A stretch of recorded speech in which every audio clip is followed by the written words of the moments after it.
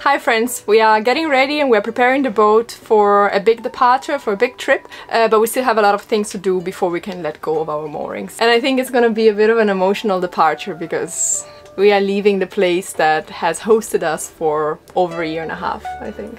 That's true, but we'll always be able to come back, and there's a big world to discover outside. Yeah, a big world to discover outside and a big world to discover inside. I'm Giulia and I'm Italian, and he's Mess from Denmark. And this is our home, Alba. After years living in a city, we gave in to the call of adventure and moved on our sailboat. We're currently sailing in the south of Italy. Subscribe to the channel and join us aboard for new adventures every week.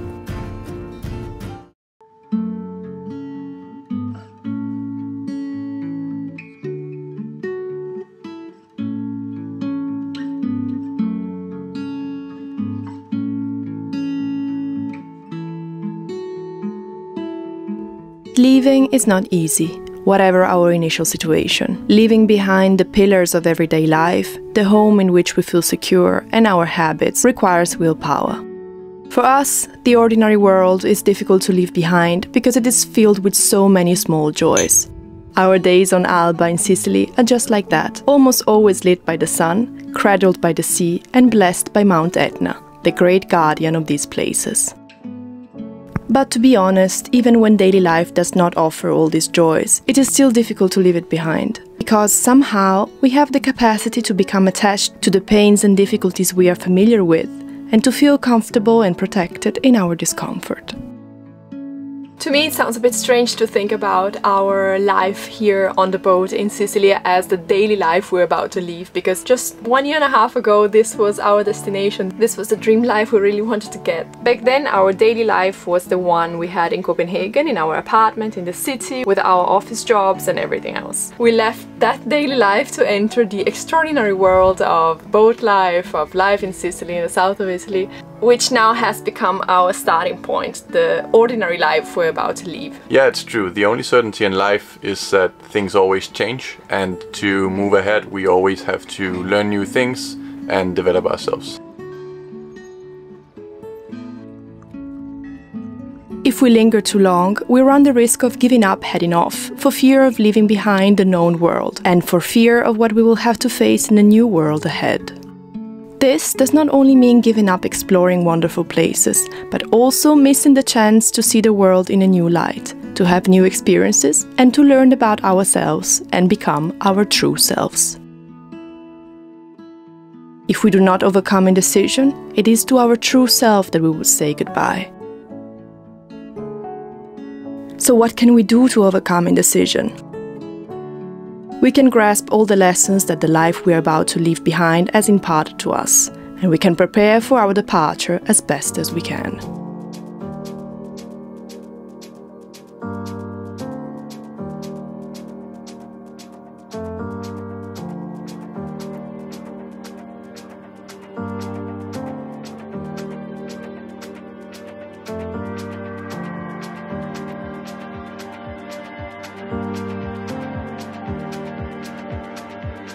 Our main boat project in this period is to make Alba, our boat, self-sufficient from an energy point of view. We want to spend long periods at the anchor without going into port, and we really need more energy capacity. After hours and hours of research and studying, Mess has finally found a solution. We want to add 400 watts of solar panels to the boat, half on the bimini and half on the spray hood, and then we want to substitute the old batteries with new AGM batteries. Finally, we want to hook up the panels to the batteries. We've got a big delivery with the solar panels we had ordered, and now we are gonna go to Catania and bring them together with the canvas of the bimini and the spray wood, and we hope that the sailor makers can find a solution to fix the panels to the canvas.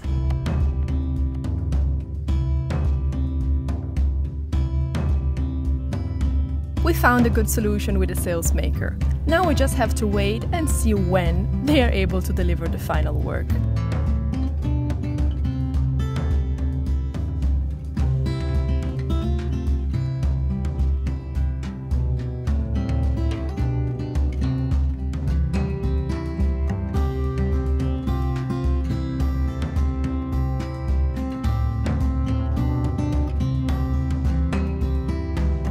Okay, so now we're gonna go out and drill some holes. We need to pass the cables for the solar panels through the deck, and we also need to install these guys here that keeps out the water. So the holes we are making here on the deck under the spray hood will go down to the bathroom, and the cables are gonna run under the ceiling and then down behind the holding tank and into some bigger pipes. They will lead to the charge controller and then to the batteries.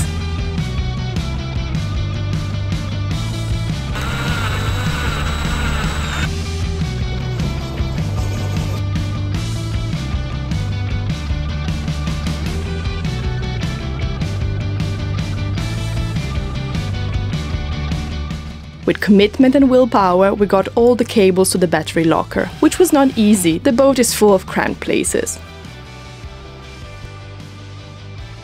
Okay, bye!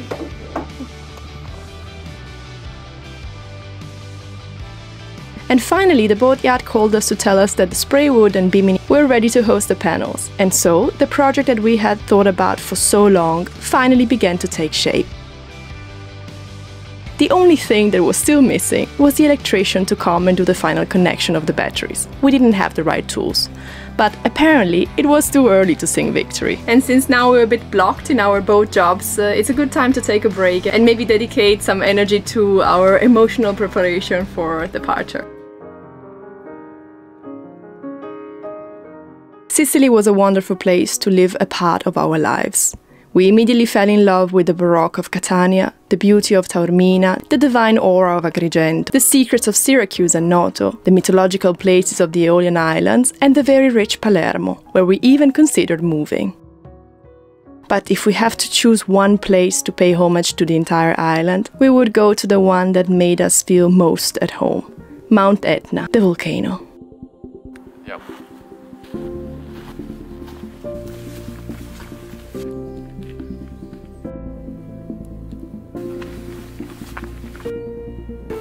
Questo qui è il posto dove siamo venuti una delle prime volte.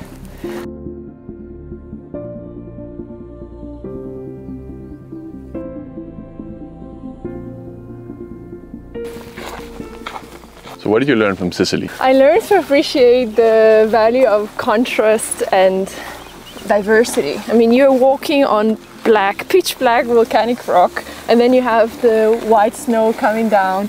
Then you have the sea there and a mountain here. You have Normans and Byzantine remains and so many different things. And Sicily is a bit like a human being made of so many different parts that don't necessarily make sense one with the other, but they just create a beautiful, unique creature.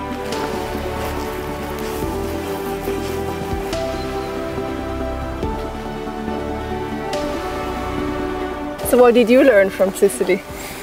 I think one of the main things I learned was that there doesn't have to be this sharp division between work and private life. So the Sicilians, to a foreigner like me from the north, it seems like they're always working.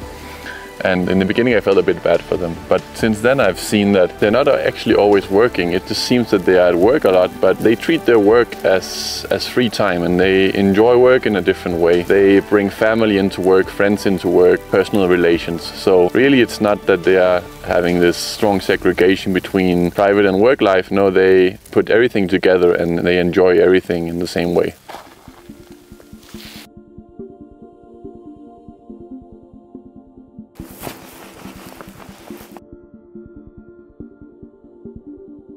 I thought about what you just said about the way in which Sicilians work, and another thing that I learned is to be a bit less in a hurry with the things I want to get done, and to stop wanting to control everything, because in the end you're going to get things done when you need them done. Sicily is a universe that knows when you have an urgency, when you need something done, and then there you're gonna get the thing, not before. I've learned a bit to trust the universe.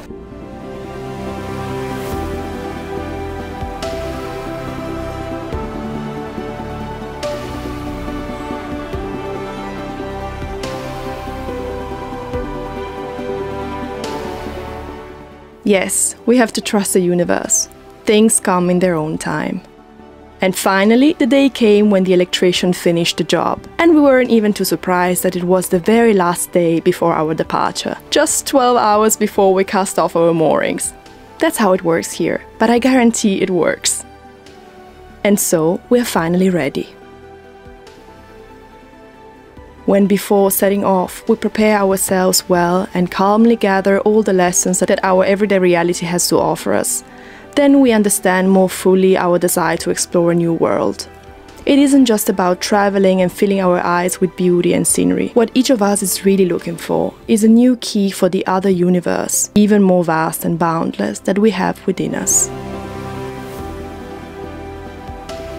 And in this sense, the departure from our everyday life to explore faraway and unknown places is nothing more than our personal physical and material expression of the courage to expand the known world with all its prejudice and beliefs to reach a wider galaxy.